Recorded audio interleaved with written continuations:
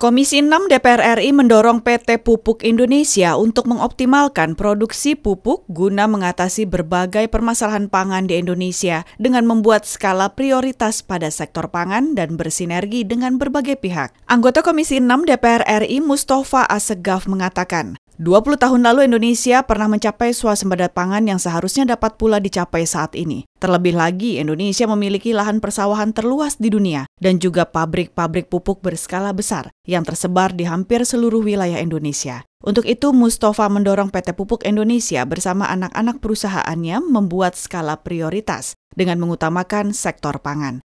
Kita kan semua tahu bahwa kebutuhan pupuk ini masih sangat mendominasi kendala pangan yang ada di negara Indonesia.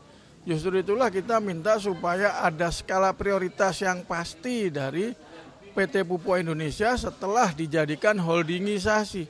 Harusnya koordinasi dengan adanya holdingisasi itu lebih mudah.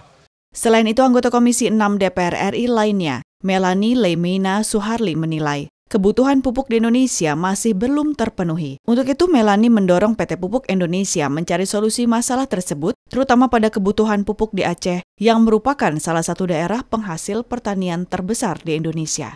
Dan gas alam tentunya makin habis.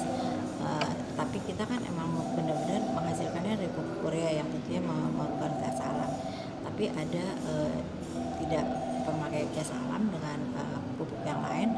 Tetapi bagaimana bisa nggak mencapai seperti kita mencapai bisa menghasilkan sebagai pupuk Korea. Dari Provinsi Aceh, Septia Chaniago, DPR Parlemen melaporkan.